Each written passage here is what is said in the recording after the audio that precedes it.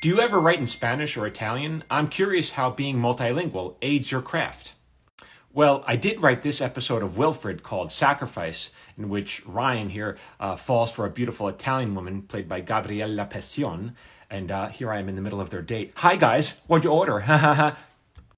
I've also written other episodes of television where, a character might speak to someone who speaks Spanish, but I've never written for Italian television or any Spanish language channels, because when you're writing, your characters have to speak the language perfectly, like a native speaker, or else it'll feel off. And so I don't speak perfectly. I speak textbook.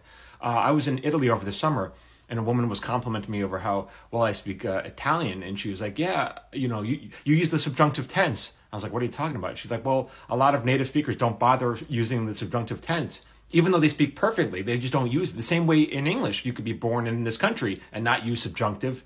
It doesn't mean you don't know how to speak English. It just means you don't speak perfectly, grammatically perfectly, textbook. So in that sense, I wouldn't be a great fit. But if Italian television or any Spanish language channels reached out to me and they wanted me to consult or work on it, yeah, I'd be open to it. Now that my kids are grown, yeah, I'll travel. Thanks for the question. For more, keep following me at Michael Jamin Writer.